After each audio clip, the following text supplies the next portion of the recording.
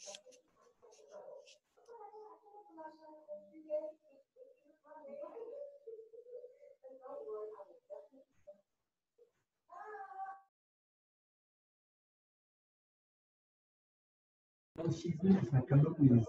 was going to invite you so that you could also moderate the session.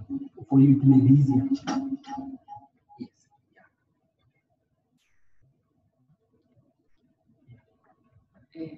Do I have to wear this?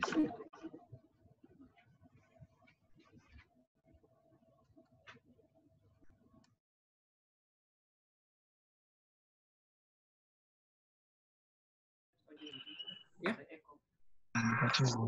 Oh, I yeah. Not mute, leave audio. Oh, I leave audio. Okay. Okay. You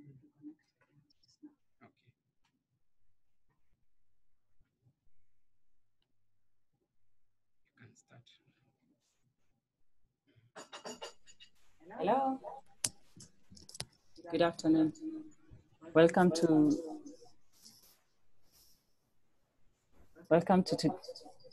sorry.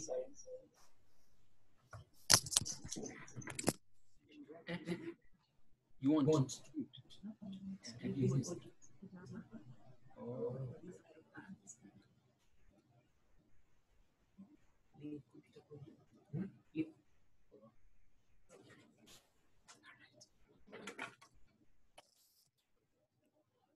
Hello.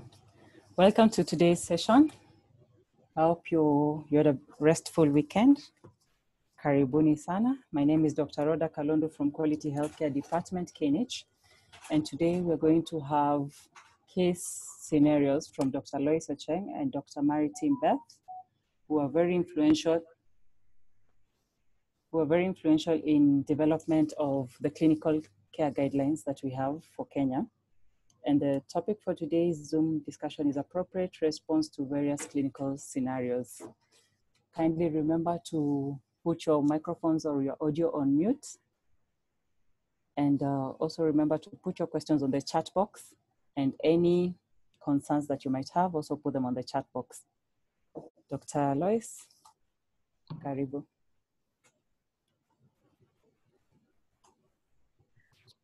Thank you very much. Good afternoon, everyone. Good afternoon. Thank you for joining us. We'll really just present a few case scenarios. And the reason why we're doing this is, one, we know many of you are being called by various people to advise on various things. Many of you may have concerns.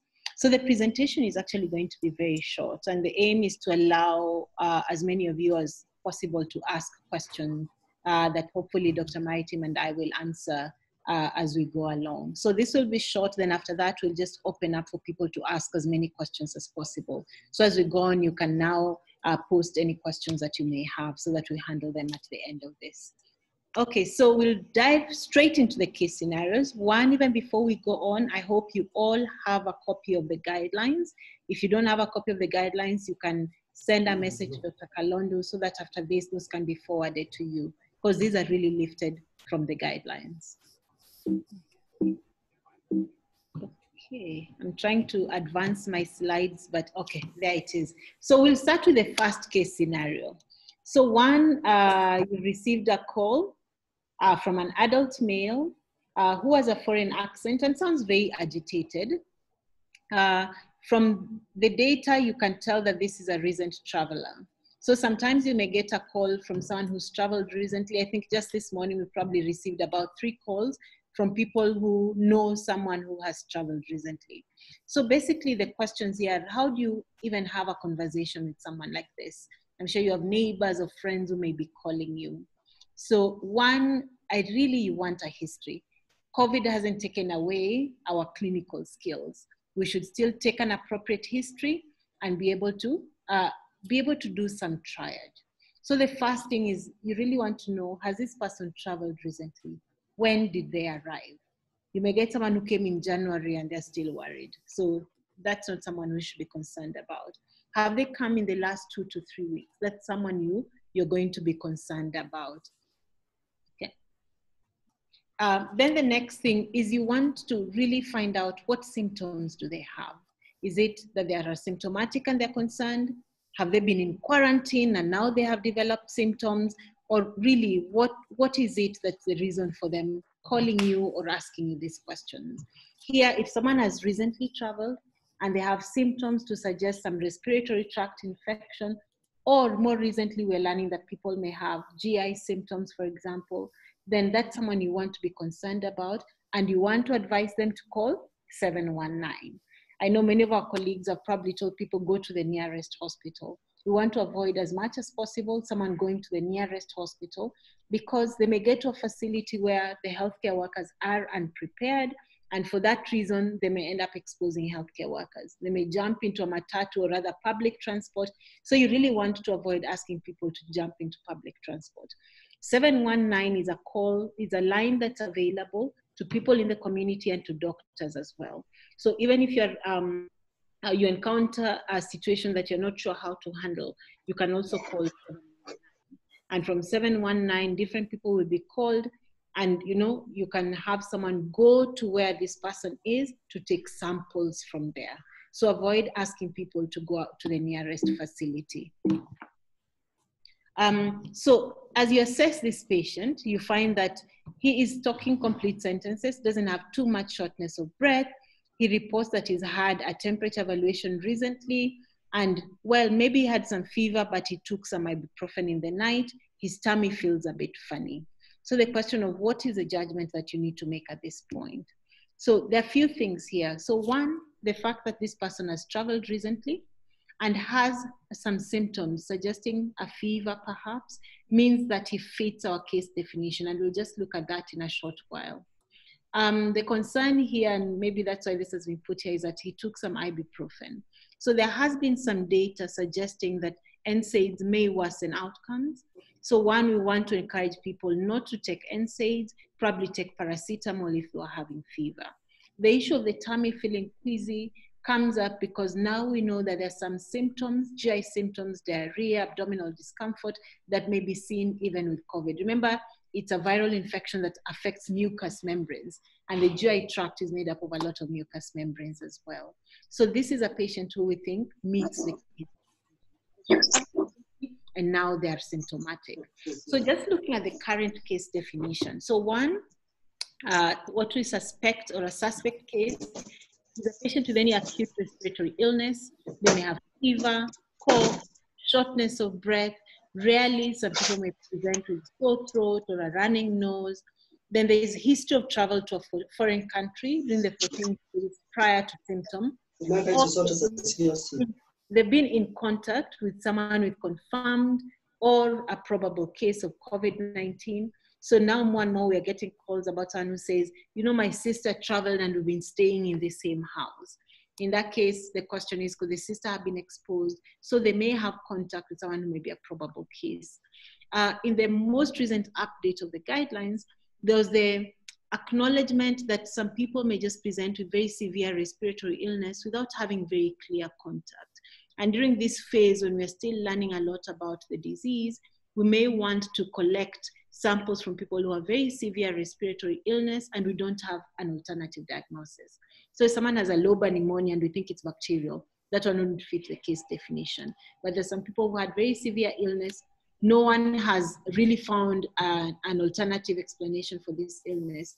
That would be a suspect case. A probable case is where you have a suspect, but for whatever reason, a test has not been done or a test is inconclusive. And sometimes the lab sends something and says this result is inconclusive. And a confirmed case is where now we have lab confirmation of COVID-19, like the 42 cases that were announced yesterday. So again, what is the meaning of contact? I'm sure many of us in healthcare facilities initially thought if you just approach KNH, even from the parking, and there was a patient with COVID-19, then you become a contact. But what we know is that you require close contact.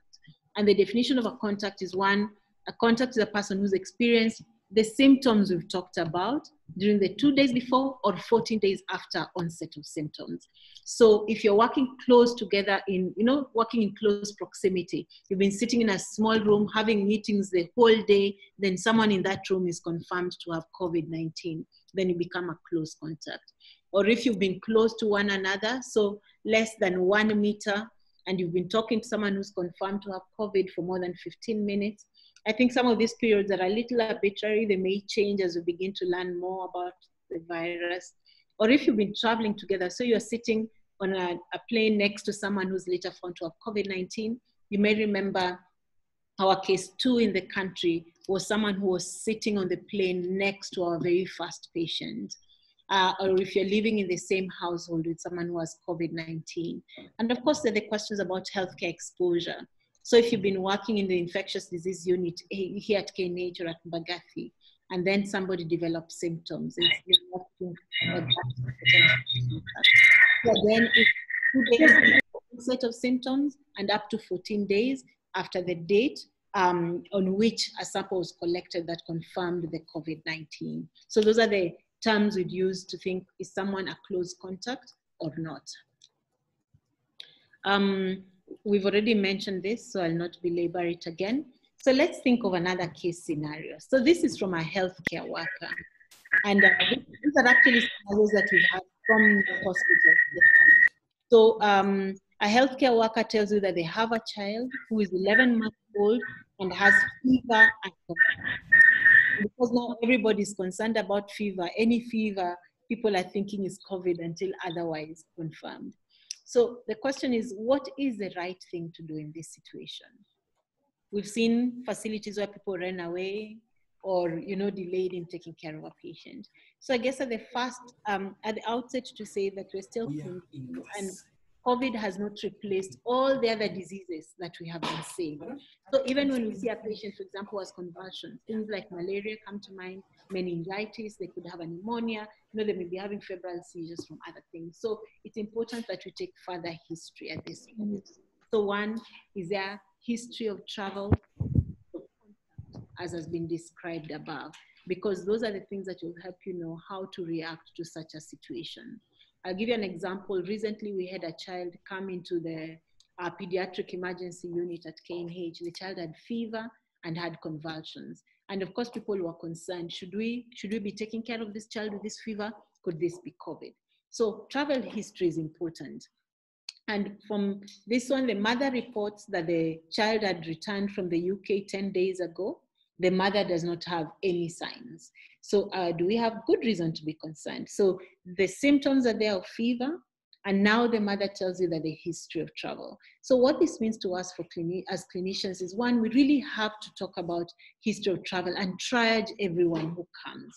You shouldn't be discovering about history of travel after the patient has been examined by 10 people, procedures have been done, and someone has been admitted. The initial triage needs to be very clear. History of travel, respiratory symptoms, or fever.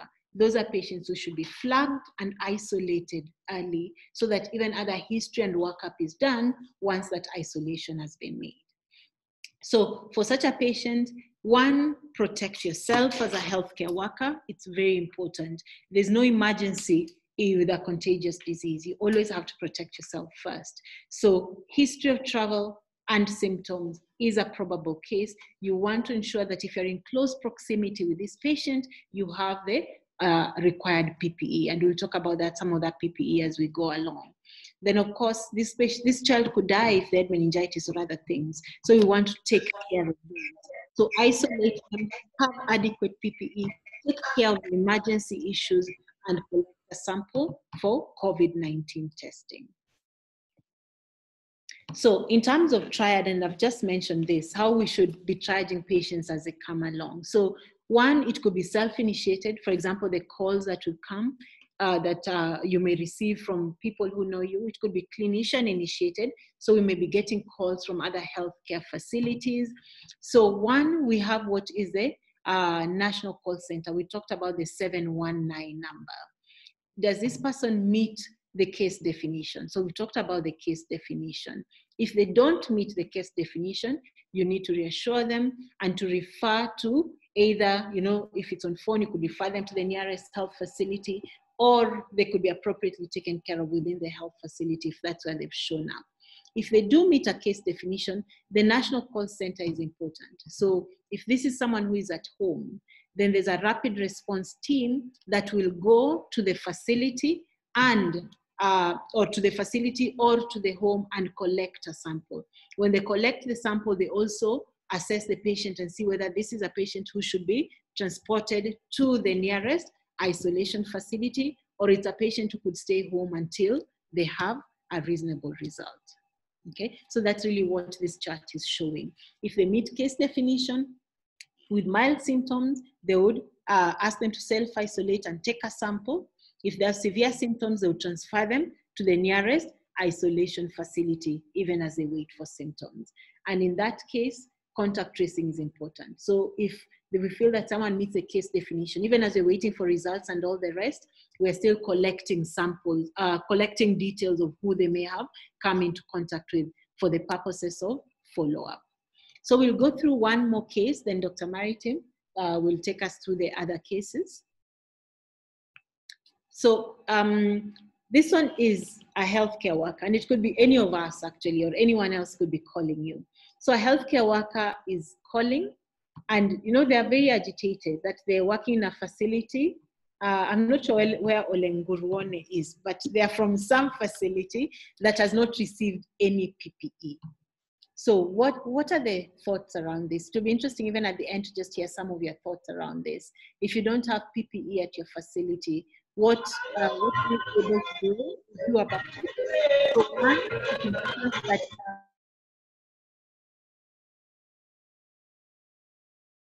let's assess our available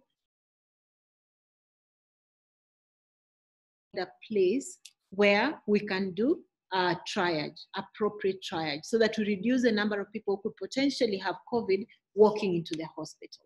Okay, that is very, very key. And each health facility or clinic or whatever other place you work in should have that.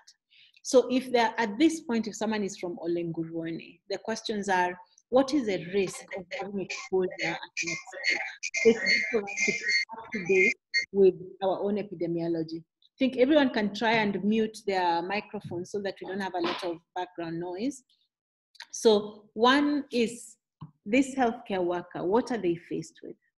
Is it a patient with fever who has potential for either contact or travel? Because if that is the case, then ideally they should have PPE before approaching that patient. If you're not in close contact with a patient, so you are able to sit 2 meters apart, for example, then an ordinary surgical mask would suffice. And we'll show a table of what PPE is required for different contexts.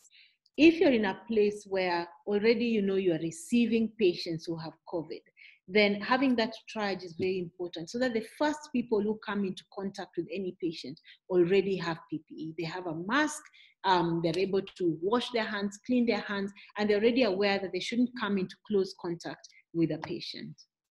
Okay, the other question is, if you're working in a facility and you already have symptoms, what are the things that you should do? Should I go through this first? Yeah, okay, let's just go through the PPE one, then we'll go through another slide that shows what you should do as a healthcare worker. So healthcare workers who manage patients clinically and have close contact with known or suspected, and suspected goes back to the case definition that we had. This is a patient, this is a healthcare worker who should have the full PPE. So for example, here in KNH, someone who's working either in the ID unit or in Mbagathi, the ID unit and Mbagathi, if you're in close contact with the patient, they must have the full PPE. So gloves, a gown, the N95 mask, the goggles. If you're a non-healthcare worker who has close contact, so either security personnel or other cleaning staff, for example, then it's good to have a surgical mask, to have a gown, especially where there is risk of splashing material, for example, someone cleaning, and to have gloves, to change this frequently between patients and maintain hand hygiene. For staff who have close contact with people of unknown COVID status, so their surgical mask is useful. If a healthcare worker has symptoms, ideally they should stay home. And if they're working, then they should have a surgical mask to reduce the number of droplets to the environment. The same thing with any patient who comes to your facility and has respiratory symptoms. Ideally, that patient should have a mask so that they reduce the number of droplets that would potentially contaminate the environment. So good afternoon, everybody. I have a mask because I'm seated very close to Lois, and we're trying to social distance. So I'm wearing this mask to create that social distance. So I'll take us through another scenario, scenario 4, which is a call. So you have received this call. A caller is referred to you from the hotline 719. And this caller is a student who just returned from Malaysia in this past week.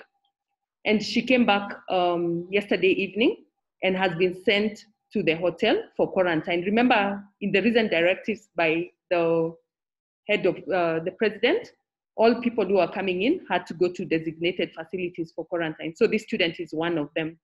So she's a Kenyan student who has been studying in Malaysia, but had to go into quarantine.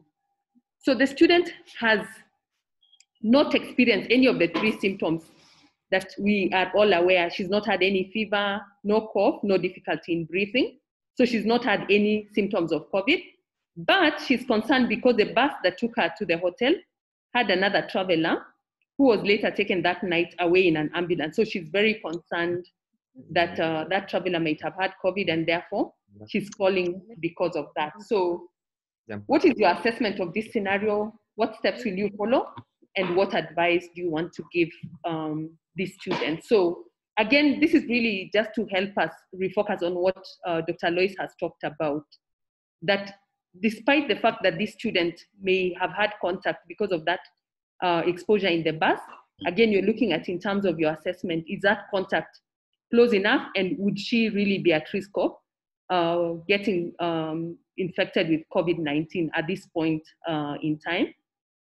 And the fact that she's calling now already suggests that she's already having psychosocial disturbance because of that potential exposure. And she rightfully says that she's not been exposed. So given what we already know about COVID-19, even if she is exposed now, the incubation period is from 2 days to 14 days. So even as she goes into quarantine, the issues that she's calling around now are more psychosocial, and we need to explain to her that probably she may be exposed, but we don't think that that exposure will result in symptoms immediately. And therefore, your main aim of this conversation really would be to allay her anxiety and to give her advice in terms of how to protect herself. There's also a national number, a hotline number that people who need additional psychosocial help can actually call that number.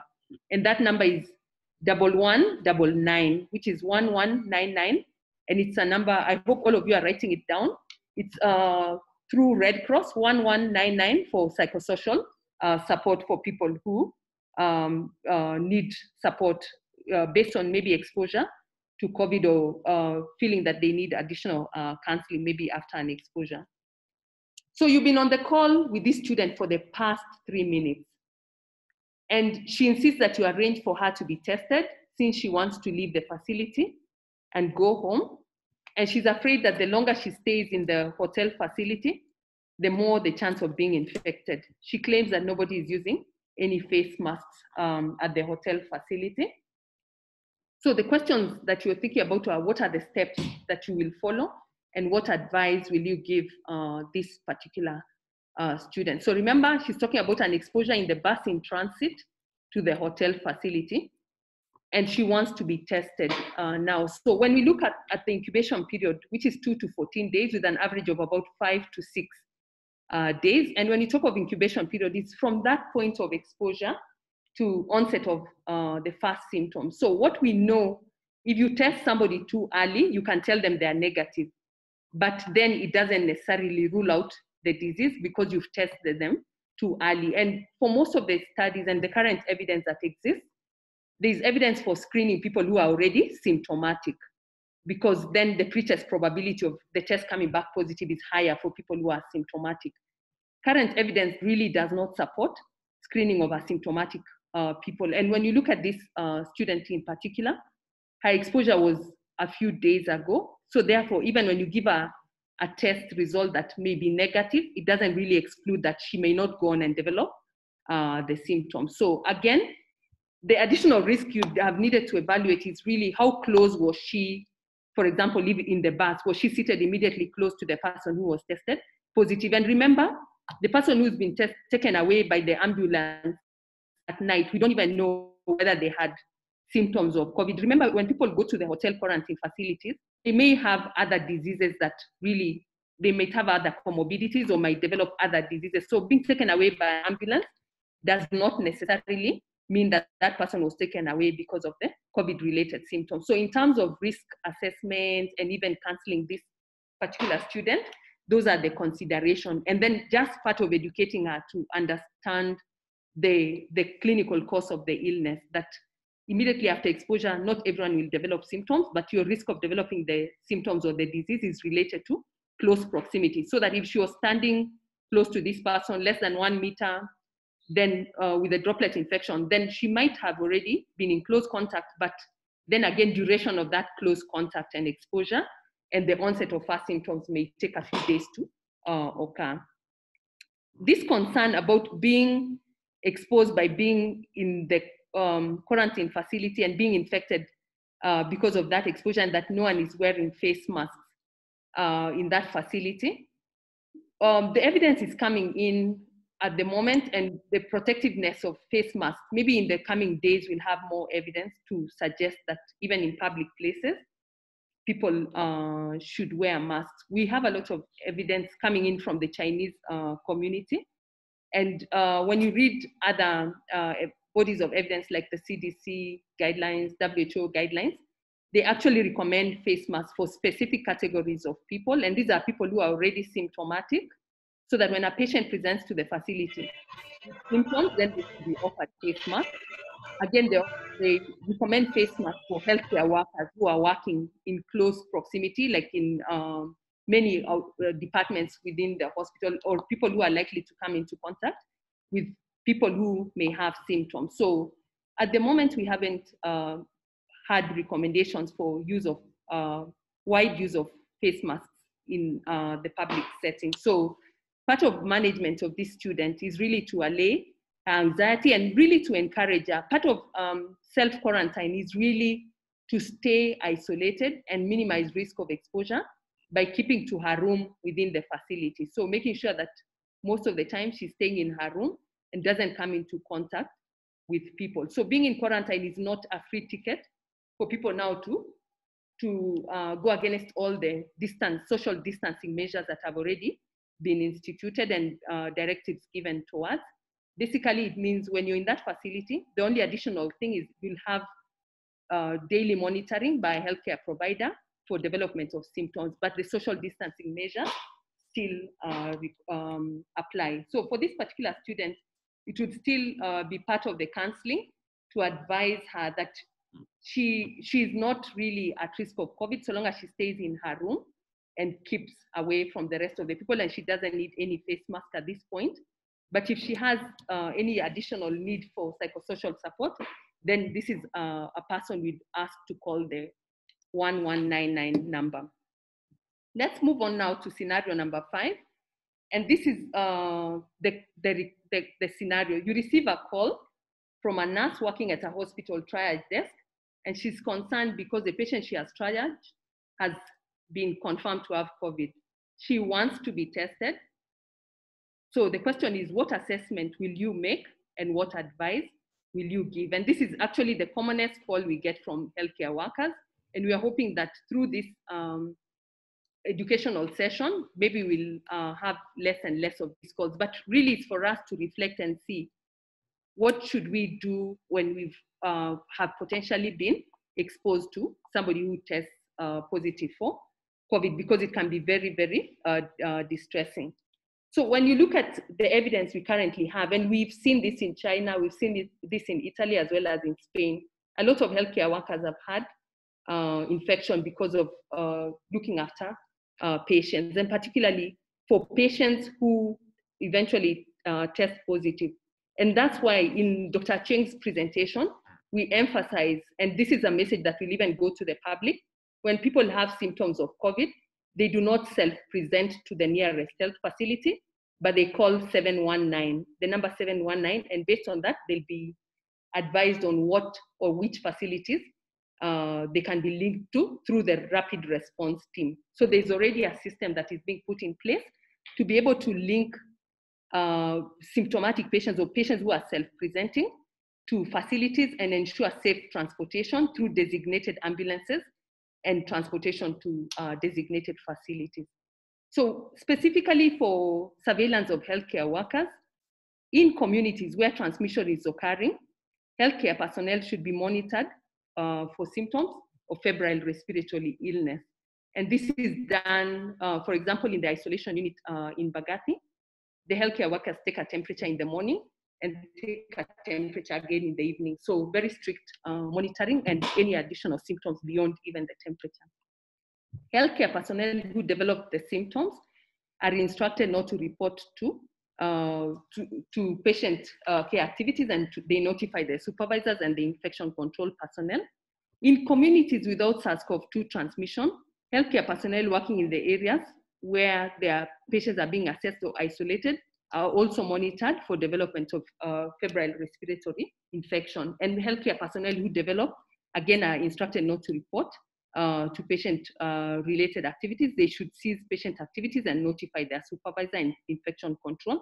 And they are evaluated. There's evaluation including testing for COVID-19. So healthcare personnel who do not have a febrile respiratory illness may continue to work. However, asymptomatic healthcare personnel who have had unprotected exposure to COVID-19, again, are recommended to quarantine. And so they stop all patient activities, they start the self-quarantine, and in the quarantine, they are monitoring for symptoms. And they actually get tested. Here in the slide, it shows quarantine for 7 days. It should actually be 14 days, but for healthcare workers, there's an expedited testing protocol where they'll be tested earlier. And if they test negative, then they can resume, after the 14 days, they can go back to work.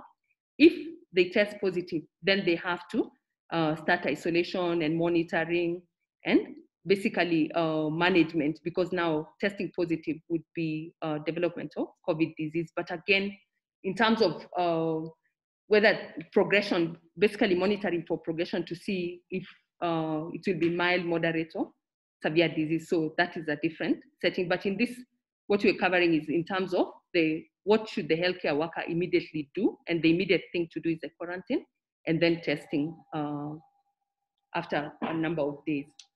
So sick healthcare personnel, this Dr. Cheng actually mentioned in her presentation, healthcare personnel who are sick should not report to work if they have a respiratory illness. And the importance of this is that you don't want to transmit the respiratory illness to the patients that you are nursing. In communities where transmission is occurring, healthcare personnel who develop a febrile respiratory illness should be excluded from work and should be tested for COVID-19. If negative, they stay away from work until the symptoms resolve. If positive, then they proceed for self-isolation for a period of 14 days. But again, at the time, because this is COVID disease, they would have to have 2 negative tests 24 hours apart to actually say that they've cleared the infection. What we currently know about COVID-19, some people take long to clear the virus, and some people may clear the virus after resolution of symptoms. So in the current case management guidelines that will be circulated, if you haven't already received, is that for us to say that you've cleared the infection, you have to be symptom-free and have had a test with 2 tests negative with a period of 24 hours between the 2 tests. So that way the risk of infecting others, because some people may be asymptomatic but still have the virus and be shedding the virus. Healthcare personnel who develop febrile respiratory illness and have been working in areas of the hospital where SARS-CoV-2 patients have been hospitalized should be excluded from work for 7 days or until symptoms resolve, whichever is longer. I think this is the last slide, so we'll open up for Q&A session. Thank you very much.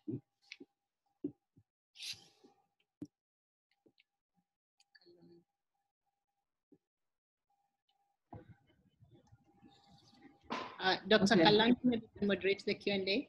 Yes. Thank you so much for your presentation, Dr. Loise Cheng and Dr. Mary Timber. We truly appreciate the presentation. Now we can go to the QA. Kindly put your questions on the chat box, or alternatively, you can raise your hand and we'll be able to unmute you so that you can share your thoughts or ask your question. So let me go to the questions that are already there on the chat box. I'm seeing some feedback from, all right, there's somebody asking for guidelines, Kagema requesting for guidelines. Then there's a concern from somebody listed as iPhone. How concerned are we about transmission by asymptomatic infected persons? Okay, so highest risk of transmission is in someone who is symptomatic, because they'd potentially be releasing more droplets that are carrying the infectious material. Having said that, we know that transmission can occur even without symptoms. And that's why you see in the case definition, contact is expanded to starting 2 days prior to and up to 14 days after onset of symptoms. So it can occur, though we know that highest or peak of transmissibility is with symptoms. Thank you. For those asking for the guidelines, they're available in our website, KNH website. You'll be able to find the guidelines there.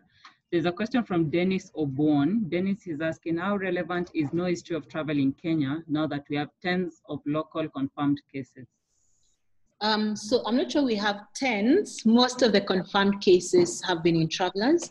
We've had a few confirmations from those who haven't traveled. But of these confirmations, they had very close contact with people who had traveled and were confirmed to have cases. So for example, if we look at our case number 3 in the country, it actually lived within the same household as a very fast confirmed case. We've had some where someone was working in maybe a hotel, for example, and had very close contact with many travelers living there. So at this point, for all the confirmed cases, there was some link with someone who'd traveled. Having said that, this is an important question, because when you begin to have a lot of community transmission, for example, if you're not able to get all the contacts and some of them develop disease and no one knows about them, the minute we have a lot of community transmission, then having a definite case definition becomes difficult, in which case we move to anyone who has fever or respiratory symptoms should ideally get a test. And of course, as we know, the more we test, the more we win the battle of control, because it means as you test more people, you may find others who had not been identified earlier, and you're able to take these ones into either isolation or quarantine, into isolation to protect other people. Yeah. So it becomes an important question the more cases we see. Thank you. So we have Lois Kuze. Lois, let me unmute you. I see your hand is raised. Let me unmute you so that you can ask your questions before we proceed to the other questions. Hello. This is Lois. During screening, there's a concern. Patients are lying about contact with positive cases or likely contact with people with. So there's that problem. So seeing as Kenya is already a country that has COVID, can we put Kenya in the, can we remove that, exclude Kenya from travel history? Because if you're already in Kenya, especially Mombasa, you're already in contact with someone, maybe when crossing the ferry, maybe in the matatu, in the supermarket, you never know. So can we take patients who present with typical presentations as a positive case until proven negative? I think at the moment, we don't have that evidence that the disease is transmitting very widely in Mombasa. I think we are following the data that is being provided by the disease surveillance unit to really help us to see how much transmission is happening, and we haven't gotten that. So when you look at the disease, when you have COVID in a new population, most new cases would present with the upper respiratory tract findings, and that's what we think in Kenya is still a fairly new disease.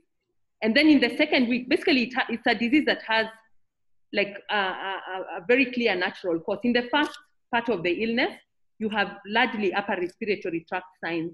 And then in the second phase of the illness, the disease moves from being an upper respiratory tract disease and then becomes a lower respiratory tract disease. And that's when people present with pneumonia and its various forms, maybe severe pneumonia, critical illness, shock, and the various aspects of the disease. So for us to really modify the case definition, and we know that in this country, there are so many other causes of upper respiratory tract infection. We even had upper respiratory tract infection before COVID came.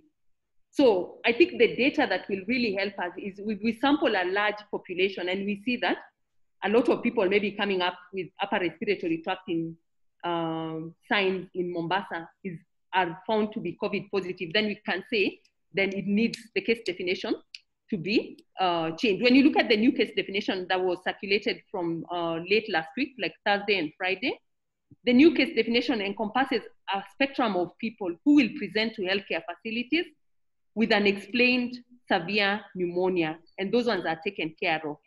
So for the question about contact in Mombasa, it's a bit difficult at this stage in time to say that anybody now who presents with an upper respiratory tract features would be necessarily be said to have COVID. But what we need to do maybe is to expand the testing and see, and maybe even to see, because in that particular setting, the other aspects that would reduce even contact and exposure would be the social distances. And we've seen from what happens at the ferry boarding, those are not really being adhered to. So while we agree that the disease may evolve to be that way in the coming week, in this particular week, it's a bit difficult to say that. And then remember again, in Mombasa, there could be other causes of fever, things like even malaria and other conditions that would still explain the fever. So it's a bit difficult to generalize. We need more evidence from screening to really say that all people who are coming, they don't really need to have the travel history, because so far, most of the cases that we've identified are related to people who've had contact with somebody who had traveled. And when you look at even the close contact, people who had traveled and came back maybe in the last 14 days or so, their contacts are taken care of, because when you're looking at that contact with a person who had traveled, we are expanding it even to the previous 30 days. So looking back at potential contact, yeah. We have a comment from John Kagema. John Kagema says, Dr. Maritim and Dr. Cheng, I'm worried about the issues on quarantine. At the moment, I'm on quarantine, and I feel the staff in charge of the facilities have no idea. Please, there is need for information to be downgraded to other healthcare workers. So thank you for that comment, John. I hope you're doing well. There's also another comment from John again. Most of these facilities have PPEs, a special request to follow up. I'm not so sure what you're trying to say there, John, but from Dorothy Awak. Dorothy has a question. How can one differentiate the GI symptoms from other GI infections such as amoeba, typhoid, etc.? Wow. Thanks for that question, Dorothy. I think at this point, it's very difficult because, as we know, many viral syndromes mimic each other. So, for example, if you take URTI symptoms from influenza, for example, which present with cough, fever, difficulty breathing. Again, as we said, it affects mucosal membranes. So a lot of what we'd see in the GI, the discomfort, maybe diarrhea, would be very similar to what you'd see with other viral syndromes. So at this point, we don't have any clear data or any criteria that you'd use to differentiate one from another. Having that high index of suspicion, doing proper trials to include travel and contact is what remains important. Good, thank you. We have a question from Peter Mtanda. Hi, Peter. Peter is saying, with community infections confirmed, is history of travel a determinant in indexing the suspected cases? I think that had been answered, but maybe we can repeat it in case Peter was not online. So I guess at this point, we haven't, from the testing that has been done, we haven't demonstrated a lot of community transmission. The cases that have been identified at the moment, most are in returning travelers, and we have a few in people who haven't traveled but have had close contact with the returning travelers. So either in the same household or sitting next to each other on the plane, or have worked with or have been hanging out with returning travelers. But as we said earlier, if we demonstrate more community cases, as we get a lot of cases, then the issue of travel becomes less of a differentiating factor, so to speak. So at this point, when we still don't have too many cases and you're able to tell where they came from, then that history of travel still remains important. But as the outbreak evolves and we have more and more community cases, then that case definition will change. John, I can see your hand. I'll address you right now, but first let's answer Elizabeth's question. Elizabeth Dimba from Dental School is asking, on testing positive, is the healthcare worker to self-isolate or to report to a quarantine center? So I'll take Dr. Dimba's question. So currently for the healthcare workers, we haven't had yet any healthcare worker who has tested positive. But for healthcare workers who turn positive, they would actually be managed in the isolation facilities. And the main reason for this is that we would like at this point to have patients who test positive in the facility, because that helps even containment of the disease. So currently all positive cases are managed in designated isolation facilities, which you may be aware of some nationally, and even the counties have set up isolation facilities. So I think the healthcare workers are to be managed in facilities. And the main reason for that is that it's very difficult for somebody who's positive to even have the peace of mind that they may not infect their loved ones. So to take away that mental anguish for the healthcare workers, they'll be nursed in the dedicated isolation facility. There's a team under the Ministry of Health that is actually developing guidelines related to healthcare workers in terms of the infection, where they'll be based, like when they're working in the quarantine facilities and all that. So those guidelines will probably be out very soon. But for now, the guidance is for any healthcare workers who test positive, they'll be taken to the designated isolation facilities managed there. All right, let me unmute Joan. Hello. Hello, Joan. Hello, good afternoon. Hi, Joan, how are you? Fine, thank you. My question is this, can you hear me? Yes. Are you able to hear me? Yes, we can hear you. Mine is, despite that I'm in quarantine, my issue is that when we came, there was a lot of confusion, and there was also there was no, what you call, social distance. And then by the time that the people that were arriving were put in areas that were so crowded, and the issues of the PPs were not there, issue of especially soap and sanitizers, or even water. What I say, it's water. So my worry is, and then when, because I think the people that are supposed to man this, they are some of the county health workers. I was asking, yes, why were they were not ready for that? So my worry is, could we contacted about that or any other issue? Hello? Sorry, please repeat. What is the question? The question is about the way I had repeated earlier on about the proper information, and also the information to the people who are being quarantined. Because if you don't educate the people that are in quarantine as a team, as the people that are being quarantined, they are not even aware of what is happening. They need to be informed. We need a lot of communication so that we can be able to understand. Okay. And like me, that I'm able to connect to you guys. But for the others, we are not having information. And even the ones that are supposed to man the centers have very little or no information. Okay, I think we get you, John, and your concern is very valid. At the time when the mandatory quarantine was set in, I think there was still a lot of systems to be put in place to make sure it all went smoothly.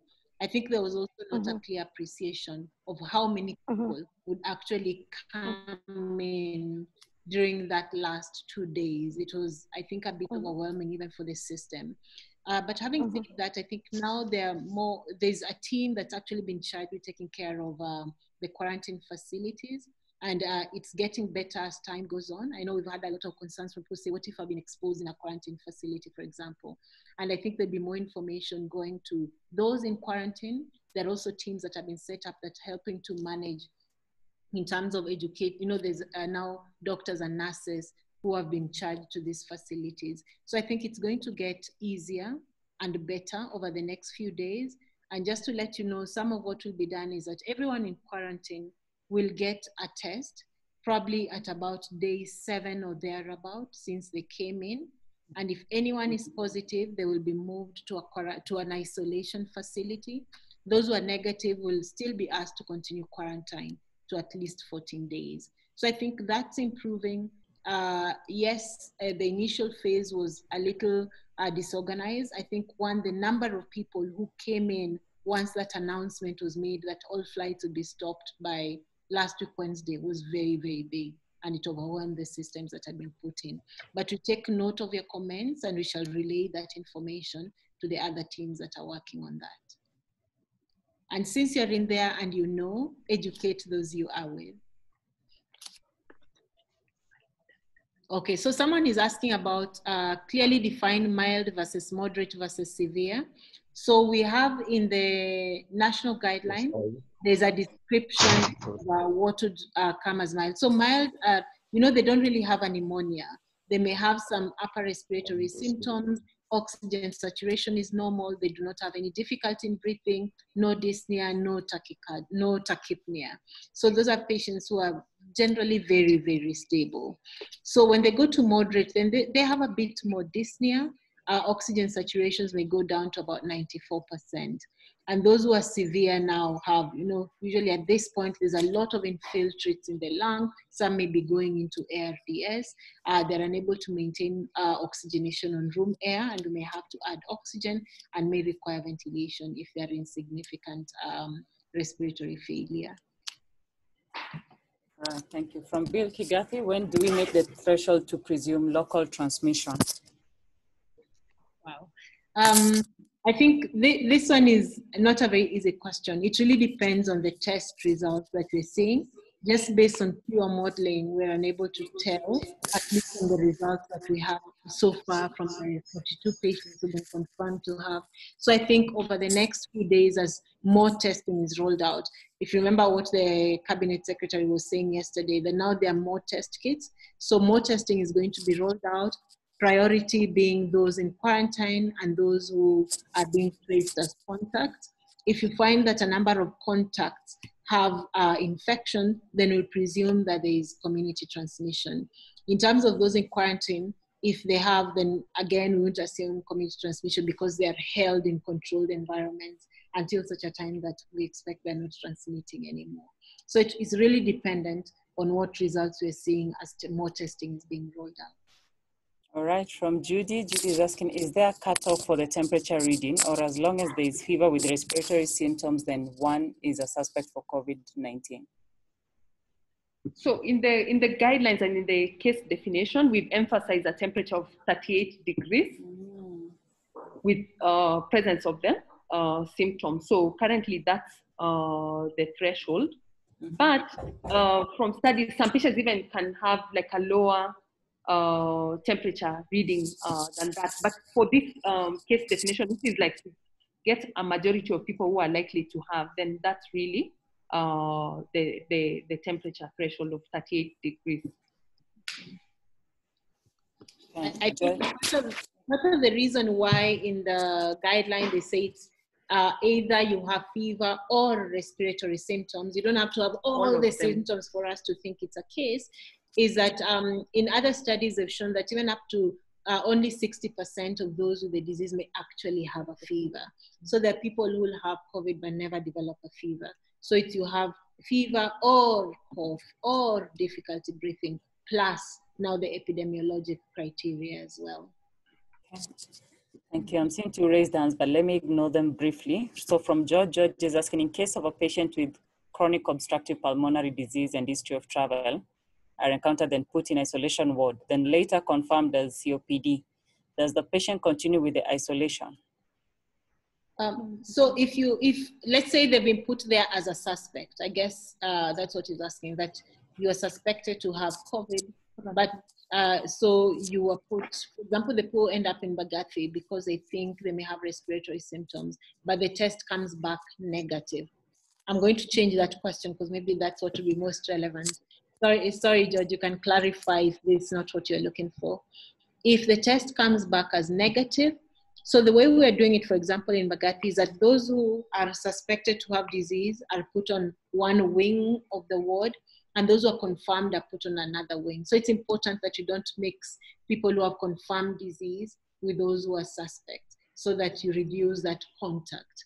So if someone does not have disease, then they can come out of isolation. If it is felt that during isolation, for whatever reason, they may have had contact, then they should go into quarantine, not into isolation.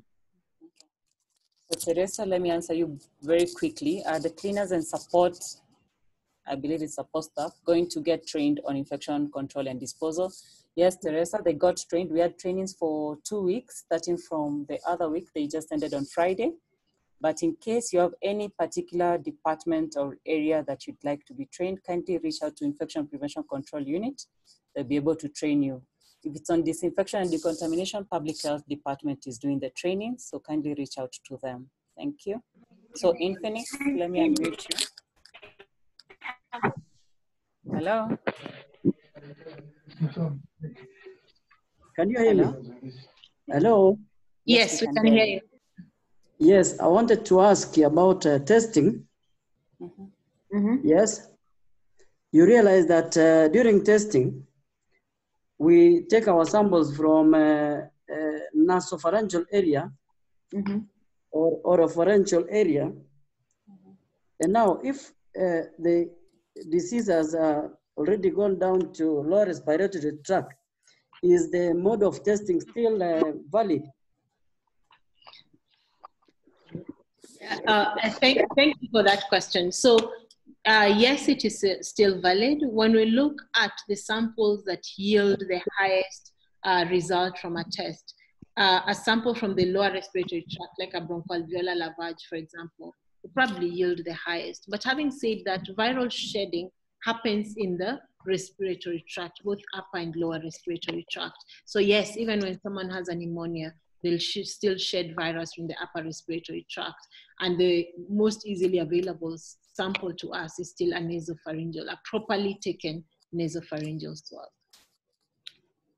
Okay, before I go to George, let me answer Akinyi. Akinyi is saying this is for the public. Can those hotline numbers be circulated to the public to minimize confusion? Yes, Akinyi, that has really happened. And you're able to get the hotline numbers. So George is asking, what are some of the differential diagnoses comparable to COVID-19? I don't know what he usually tries. So when we talk about the differential diagnosis, it's other conditions that can present like COVID-19. And there are very many differential diagnoses. And really, when you look at the evolution of even COVID-19, that's how the Chinese were able to find that there's a new disease that's causing, there's a new virus that's causing the infection that was not the usual thing. So when you look at the differential diagnosis, again, it can vary in the early part of the illness versus in the late part of the illness. So I'll focus on the late part of the illness. So you have different viral etiologies that can cause disease that is very clinically similar to COVID-19. And we have a long list: the influenza viruses, respiratory syncytial viruses, parainfluenza viruses, adenovirus, human metapneumovirus. Some of these are a bit rare and maybe cause disease in the younger children, some in patients with comorbidities, respiratory comorbidities. But again, other infections may be bacterial infections like Streptococcus pneumonia, Haemophilus influenza, among others. So when you look at the disease and how the Chinese were able to identify. So after the outbreak of SARS in 2002, 2003, MERS in 2013, there is currently a worldwide surveillance system for patients presenting with severe acute respiratory illness. And particularly in China, they were watching out. And in that hospital, they actually found patients who are presenting with severe acute respiratory illness were showing up in the facility. And in that hospital, they're able to do a panel of 7 etiological causes for pneumonia, to look for 7 causes of pneumonia. And when they looked for the 7 causes, they could not find any of them. So they were concerned that what is it exactly that's causing the disease in those particular patients. And that's when now they started looking and they found the SARS-CoV-2, severe acute respiratory syndrome coronavirus type 2. So that's how they were able to find out. So particularly in our setting, when you're thinking about differential diagnosis, maybe in our setting, we're not able to look for the other causes of influenza, but the most important thing is that for patients who meet the case definition, and when we do the test, maybe we find COVID-19, then we clearly say that the SARS-CoV, the virus is actually the one that's causing the disease. In other settings, they're able to look for the other things and say that you don't have COVID-19, but maybe you have influenza A or B or a different type of viral etiology. In our setting, we don't really have resources to do that specific, to explain what else could be causing that. But for the purpose of diagnosing COVID-19, I think we should be content that when we find the disease and it's there and it explains the symptoms, then we say it's the one that's really causing the disease. Okay. We are 2 minutes past our end time. Kindly indulge me for 10 more minutes. And the ones who've raised your hands, please make it very brief, very short, to the point. So Dr. Lydia Octoy, I'm unmuting you. Kindly make it brief.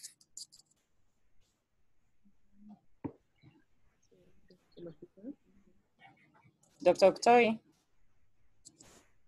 Okay, Dr. Octoy is not online. So there's a concern from Celestine. Celestine says, my neighbor jetted in 10 days ago and is self-quarantining in his house. How safe are we?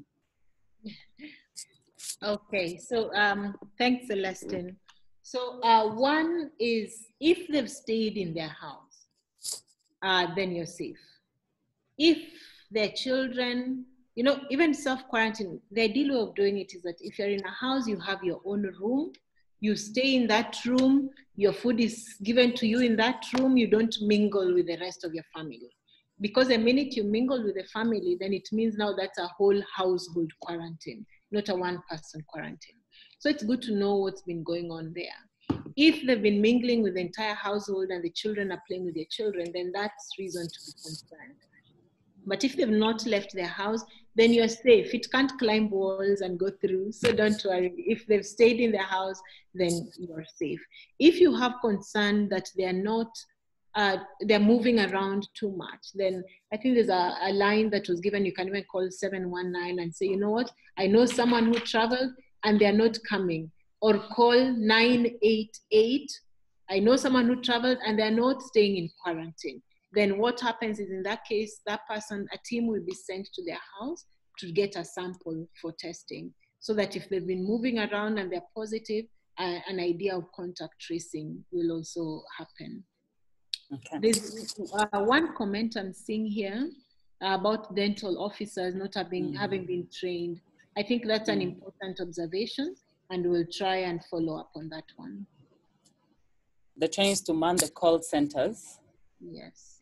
All right, so technical, let me unmute you. Make it brief, please. Hello? Hello? Hello? Hello, we can hear you. Yeah, good afternoon, I'm Michelle. I'm from the psychological world. I want to know how much of psychological care are we doing to these people? One, when you send somebody to quarantine, he's all alone, he's not talking to anyone, but even those who are in isolation, they're just in isolation, they're all alone. How much are we doing when it comes to psychological care for these people? So all right, there's a meeting on, there's a sensitization on mental health. The briefing, we'll have one again on Wednesday. So kindly let me allow you to push your question to Wednesday, sorry. Is that okay? Thank you, thank you. Thank you, thank you very much. And I think also to let them have the number of 1199. It's important for people who may need to call in to get a tele-psychological support. I think one of the things, this is a very difficult situation, because when people are in isolation, you're also trying to minimize contact with other people. We're trying to preserve PPE for those who have to go in.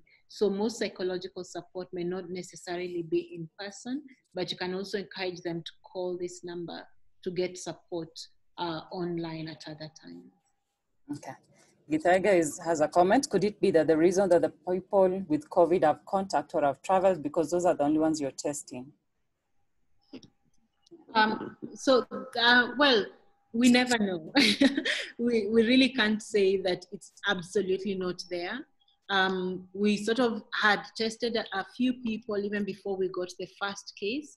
Most of the people we tested are those who had traveled, and it's because of that testing that you ended up finding the very first case. Most of the initial people who came in had other viruses rather than COVID. The only way to be absolutely certain that you don't have it circulating in the environment is if you are able to mass test everybody in the community, not just once, but repeatedly. That's the only way. But for now, based on the data that we have, we believe that those who have it are those who've traveled or have had close contact. But as you see in every society, this is rapidly evolving. So even what we're saying could change in the next few days, and we just have to keep updated. Okay, before we get to Dr. Lydia Okutoyo again, we have a question from Angoro. Do we have enough testing kits in the country, and are the counties prepared, since most patients are being referred to Nairobi and Mbagathi for testing and quarantine, e.g. the Kakamega patients? So I think in terms of the testing kits, we have, we cannot say we really have enough, because when you look at strategies in some of the countries, they've had a lot of testing kits to test everyone. What I can say for now is that we have test kits to test the immediate contacts of those people who've traveled, as well as the people who are in quarantine, which we think are the people to really watch, because the disease is likely to be found in those groups of people. Some of you also might be reading and listening to TV, and we got a donation from Jack Ma, and it included a lot of test kits. So those test kits, I think, have reached the country and are being deployed to the necessary locations. So I think for now we can say we have enough test kits for the current situation, but we will change the strategy and want to test more people. Because even when you're looking at test kits, you have to bear in mind that you have to test, and for the positive people, you have to retest them again, like 2 additional tests before you can actually say that they are free of disease. Some even may need more tests, because you might do your first test and you find they're still positive and have to do additional tests. So for now, the kits that we have, they are not too abundant, but they are enough to help us really know the direction of where this epidemic is going to. The person has also asked about preparation for the counties. I think when you look at preparation, even for now, we are in the response, but we are still doing a lot of preparation, and part of even healthcare worker training is part of the preparation. So when you look at preparation plans, we have the healthcare worker training, which is currently being undertaken even to the level of the counties. We have preparation in terms of development of isolation units, which is currently very advanced. And from the Ministry of Health point of view, there was a team that actually went to all the counties and assessed the facilities that have been dedicated as isolation facilities. And they'll be preparing the report and presenting, and to see where are the gaps and what is necessary for the various gaps. And when we look at the disease currently, we know counties already that have disease, and to prioritize those counties and even help the other counties build up their capacity, because it will not make sense for all the people to be brought as far as maybe Siaya or wherever it is to be brought to Nairobi. So to have local facility to attend to patients who are already diagnosed in those specific counties. So already that is work that is very advanced. The other preparation is about testing and lab testing. And you know many facilities have been identified that will be offering testing across the country. A lot of the KEMRI labs, including KEMRI in Kilifi, KEMRI in Kisumu, many KEMRI labs are already ready to offer the test. So there's a lot of decentralized services that are all linked to a reporting system under the Ministry of Health. So when you talk about preparedness, I think we are, like, the country has done fairly well in terms of preparedness, this epidemic, to prepare and to respond. So I think really that's what we can talk about, really put in place. And for us as healthcare workers to take that responsibility, I think many of us sometimes we are disconnected, because when we talk of the government, but we can still do our parts as individuals really to contribute to this response. And I think some things that the government has put in place, including physical distancing, each one of us should take it a responsibility among ourselves, so that you are 1 meter away or 2 meters away from that person who's potentially your close contact. So there are many things that the government is doing, but even us as healthcare workers on the front line, we need to be able to do to educate even the public and to sort of like disseminate. I think sometimes in social media, we are too consumed by the negative messages that is there. So we need to acknowledge the positive messages so that even the people who are working hard on the epidemic don't feel discouraged, because when we are just criticizing, it doesn't really help. But so far, the government is doing fairly well in terms of preparation and response. Thank you. Thank you for that response. Dr. Lydia Okotoi, please ask your question. Thank you very much, Mary Beth and Dr. Lois. Mine is just on issues of PPEs, especially the masks. As you can see, it's been a major discussion on the social forum for the consultants in Kenyatta. So in view of our current stocks and our projected increased numbers, how do we optimize, given that we've been given a direction by MOH and there's some direction from CDC, but now hitting the ground would want a little bit more advice. I know you have touched it in the discussion, but please mention something in that regard. All right. Sorry to interrupt you, Dr. Lois Acheng. As you answer that one, there's one from Lynette Makori, still on masks, and she's concerned that everyone is wearing all sorts of masks everywhere. What advice can you give as far as wearing of masks is concerned? Okay, yes. This is a question I was hoping wouldn't come, but I'm glad it's come. There's a lot of discussion going on around masks, and I think there's not very clear direction on what we should be doing. If you look internationally, every country sort of has slightly different recommendations for mask wearing. For example, recently we're having a video conference with the China CDC team and some of the people who manage the outbreak.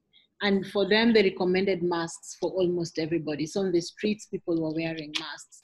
On the other extreme, if you go to the US, they're saying, you know, if you're walking out in public, there's no masks. And if you go to European countries, again, there are differing recommendations. So what is the basic idea around wearing masks is, one, for someone who has symptoms or has infection, you reduce the amount of droplets into the environment. So that's why earlier we said, if a healthcare worker or a patient has any URTI symptoms, ideally they should wear a mask. And that's really just to reduce contamination of the environment.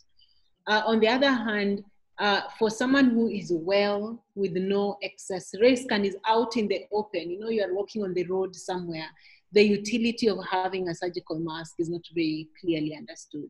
But if you're in a closed environment, you know, you're in a hospital setting, you're in a place where there's a lot of crowding, then maybe having that mask may reduce how much you contaminate the environment, because we're all walking around thinking it's the other people who have the disease. Maybe it's us contaminating the environment. So one, it reduces the amount of environmental contamination, and that may reduce how many people then come into contact. Having said that, we must realize that masks on their own are not a sure prevention or cure. We've seen out there people wearing the mask, they remove them, they put them in their pocket, they touch them, they carry them again, they wear them. So if you are touching dirty surfaces and touching a mask, then you've beaten the whole purpose of having the mask. So they cannot be taken on their own. It needs to be taken together with all the other hygiene measures, you know, social distancing and frequent hand washing with soap and water. All right. Thank you, Miriam, for your input on the dentists. Dr. Lois Acheng will pick it up. Gloria, are there plans to do screening survey at outpatient facilities on sampled symptomatic patients at select outpatient facilities? This would help pick up community transmission early. That's an important question and a very important strategy for rolling out screening. Because if you are able to identify people who are infected early, then you reduce contact and transmission. At this point, we are hoping for the time when we have very many test kits. At this point, we are going to where we're likely to get the highest return for the few test kits that are deployed. So you go to where, you know, your pre-test probability is highest. And our pre-test probability right now is highest in those who are in quarantine because of travel and potential exposure out there and contacts. So that's where, if you had to prioritize what you have, that's where we'd go to first. Beyond that, then it would be now community screening, And a good entry point would be any outpatient facilities, test everybody who has some URTI symptoms or unexplained fever. So that would be the next tier in our priority list, for example. And beyond that, to be anyone who wants a test. So I think for now, for the resources that we have, we're going for the place where we think we'd find the most cases. Yeah, just to add on to that, when you look at different transmission scenarios, we think we are in transmission scenario number 3, where you have introduction of disease and then clustering around those imported disease. And that's where we're looking at the contacts, the positive cases that we already have and their close contacts, as well as even the recent travelers, because most of our cases from the 42 cases that we currently have are from recent travelers. So when you talk of community transmission, this is where the disease now has been introduced, is widely circulating in the community, and then you have people who are presenting. So when you look at even approaches, we are still in that scenario number 3 where we hope to contain the outbreak. We have not yet given up, because by the time you have community transmission, then you have to change even your approach to the outbreak, because now it's almost like now you've given up and you're just like now trying to treat the cases. And that's where, when you look at New York and Italy and Spain, a lot of Europe, that's where we reach. We feel we are still in scenario number 3 and we still want to contain the outbreak. So containing the outbreak is all the social distancing directives that have been put in place, as well as even active contact tracing and screening of those contacts. And we think our highest yield will be from the contacts that have been identified, as well as even the recent travelers that are currently serving their quarantine sessions and being followed up actively and being even offered testing. So really to contain and mitigate a widespread outbreak. Thank you for that response. There are 2 questions that I'd like to ask from Gitaiga and Marie at the same time. So Gitaiga is asking, could there be a possibility that the cases of local spread are more than is known because you're only testing those with history of travel or contact? And Marie is asking, what sort of projected numbers of positive cases do we have in the next 2 weeks, 1 month, etc., from modeling studies? Okay, thank you very much. Maybe these are the last 2 quick questions we'll take. Yeah. So one is, could there be community transmission that we don't know? We can't say no, because you see, this knowledge is only based on what testing has been done. So based on the testing that has been done, we know who the cases are, travelers and their close contacts. Of course, the more people come up in the society. So for example, before the mandatory quarantine came up, the guys who traveled and had been asked to self-quarantine, some obeyed that direction, some did not. So as we pick more cases, then of course with every case you pick, you must think about how many contacts they have and what's the potential that the contacts could have gotten exposed and further exposed other people. So I think that's a question that we'll only begin to have the answer to in the next few weeks as more testing is done and as more contacts are traced. I think there's another question that came up of how is the, well, they asked us, how are we preparing to achieve the surge capacity? Yes. And I think we live and work in Kenya. We know what our capacity is. We know that if we had a huge surge, if we had 100,000 patients, we know, for example, we may not be able to handle that. So I think it's also just being realistic.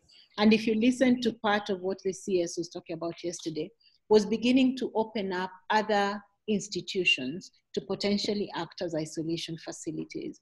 So that with time you'll say, if we had hundreds of thousands of patients, for example, you'd say that those who have mild disease, if they're able to isolate at home because they have space, then they do that, or they would go to designated isolation facilities, which may not necessarily be hospitals because they don't really need medical treatment per se. Then those who have severe disease and need ongoing medical treatment will then go into hospitals. So that those would be some of the thoughts around how to handle a surge. The aim with the surge is to, one, reduce contact so that you don't have even a bigger surge. So finding a way in which to keep isolating everyone, even if it is not within the hospital. All right, this is the second last comment from Dr. Evelyn Chege.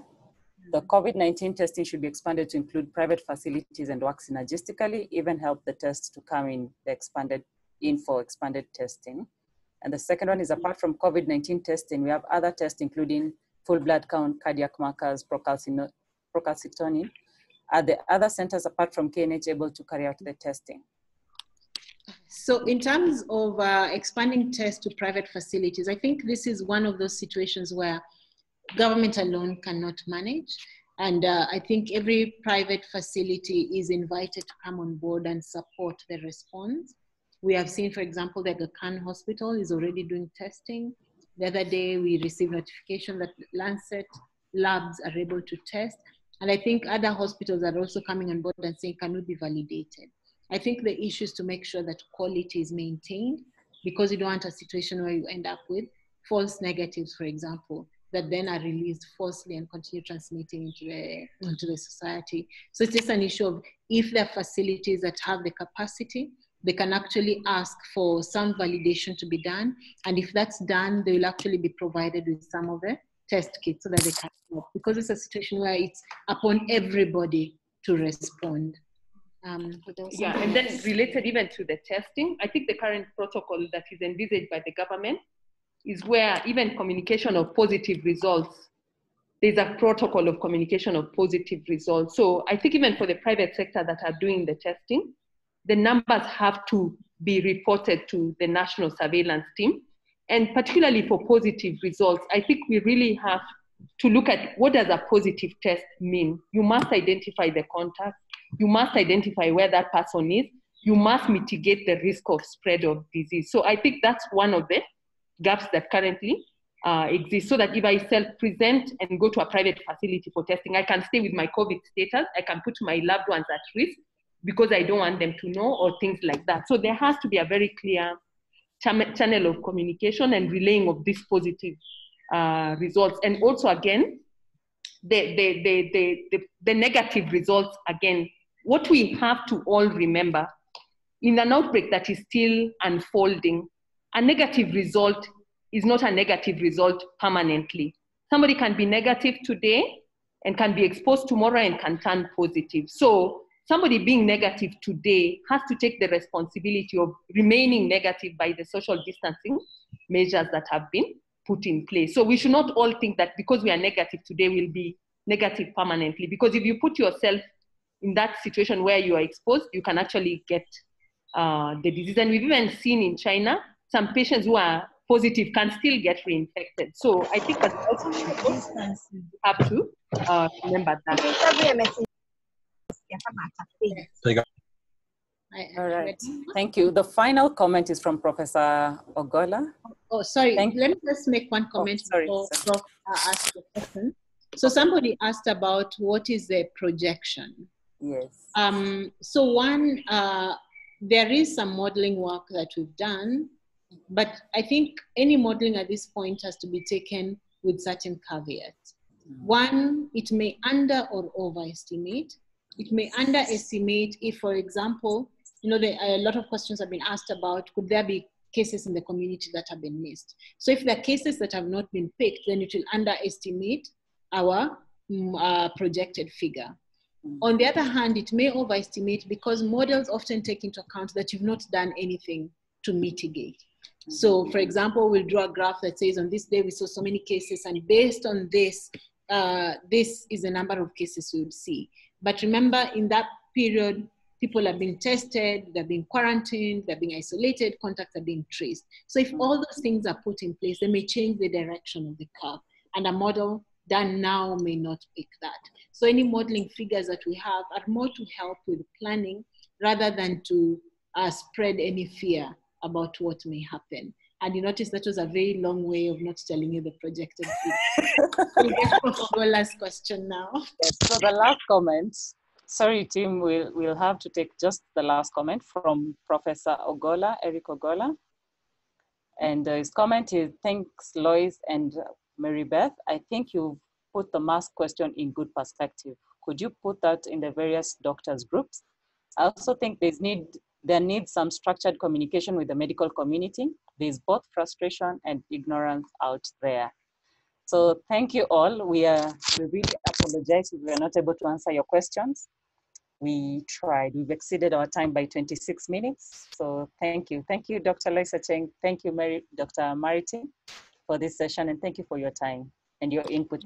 And thank you for the great work that you're doing. The IDU team was also logged in. Unfortunately, we didn't have time to get to hear their frontline experience, but asanteni sana. Tomorrow, we'll be having a session on COVID in pediatrics, filled by another team of experts. So karibuni sana, log in tomorrow, 2 to 3 p.m. Thank you.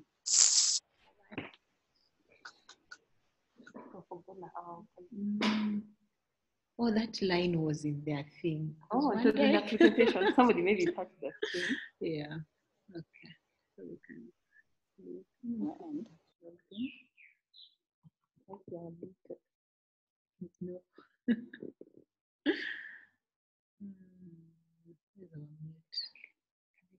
Yeah, we can leave. Mute.